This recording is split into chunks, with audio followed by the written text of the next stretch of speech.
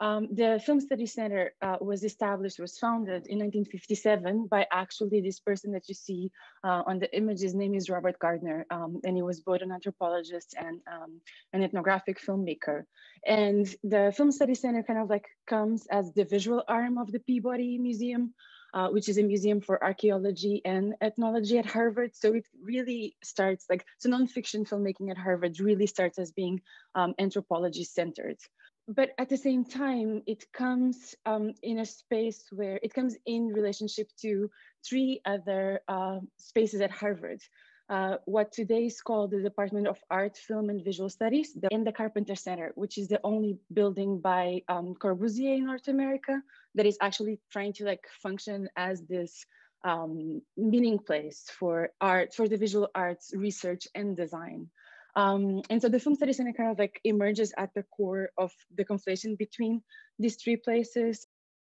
It's a little bit about like this idea of like working in nonfiction documentary, but also working always in an interdisciplinary way that draws as much from the practices of ethnography and anthropology as it draws from the visual arts, from design, from other forms of filmmaking. What really forms the core of what we do every year is our community of fellows. We have three types of residential fellowships. Some for people who are at Harvard, so the FSC Harvard fellowships, the Radcliffe fellowships, and the LEF fellowships, where we open up the sort of like group that we work with to people from both the Boston community and the international community.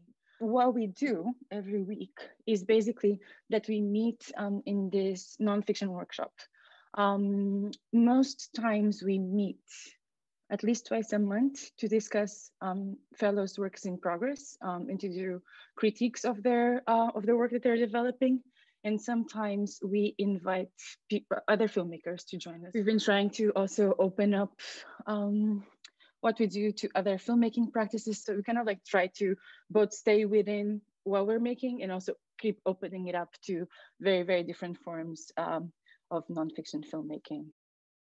So then the question becomes so much more different, because it becomes, how can research-based processes and practice-based processes inform one another and be productively put into a conversation without being conflated and without becoming an illustration of one another. So what brings us together is this idea that we are super interested in creating methodologies for our own work that are rigorous when there's no, it's not like there's no historical precedent, but there aren't historical precedents that can serve everyone's work in a place like this, right?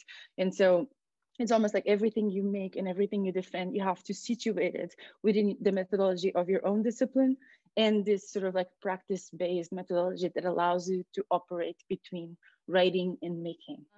The Sensory Ethnography Lab is a place where a lot of the questions I've been talking about is kind of put into practice, right? It's a place that got started by a bunch of anthropologists who were suspicious of this idea that anthropological writing could come to terms with a direct experience of reality. And they wanted to really focus on what was untranslatable, what was not possible to put into language. Where did language fall short of accounting for this estranged distance and sometimes very close encounters we have with each other, with the people we work with?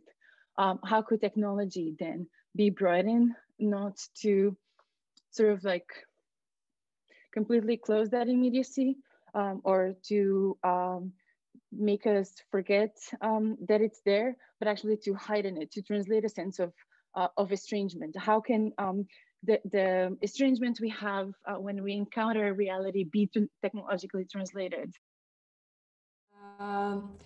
David also, like, he commented a bit of if you have like if you can comment on the fact that like when an artwork like such a film or would be considered like academic published work? Okay. Because Should it be? I don't know if it should yeah, be. I don't know. Okay. that's the question. What do you think? Okay. I'm not convinced it should be considered academic published work unless they really want to make a film. You know, if you want, there's, you know, academic writing. And I always tell my students it's just like academic writing has been around for a really long time. So if you want to do academic writing, you should just do it and do it well. You know, there's no reason to think that you should do a film just because everyone else, you know, is making a film.